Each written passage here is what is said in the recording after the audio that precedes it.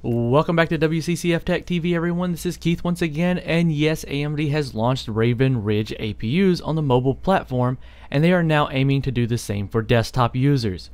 To be prepared for the Raven Ridge APU launch on the desktop platform, motherboard vendors are shipping out the latest BIOS updates to support the upcoming family of APUs.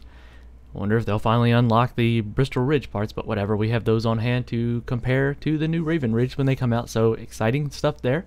The AMD AM4 chipset-based motherboards have officially supported Raven Ridge processors since launch. Only the BIOS needed updated. The AM4 platform is set to offer longevity to users, meaning that AMD will extend CPU support on the platform beyond Summit Ridge, which is Ryzen, and Bristol Ridge, which is the last gen 9th gen APU. We also know that Raven Ridge support, these motherboards will also get Pinnacle Ridge CPU support, which is expected to launch next year.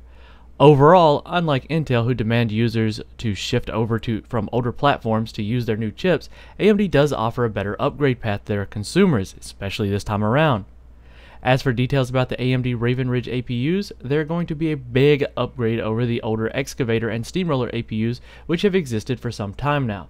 The main upgrades will come from in the form of Zen cores to deliver increased IPC, along with newer graphics cores that are suggested to feature similar enhancements as AMD's Vega class GPUs. Anyway, back to the story. We're going to post here a list of the recent Raven Ridge CPU supported BIOS updates. Thanks to Planet 3D Now, they managed to get a list of these motherboards and we can see them on screen now. It's quite a few, especially if you're an ASUS user. So there's a hint given out by all the BIOS rollouts that means we are looking at Raven Ridge launch really soon.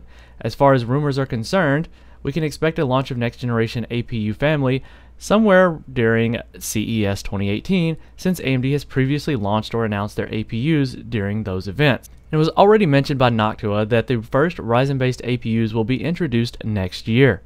Luckily, we'll be at CES this year, so we'll be able to bring you that coverage if it happens while we're there.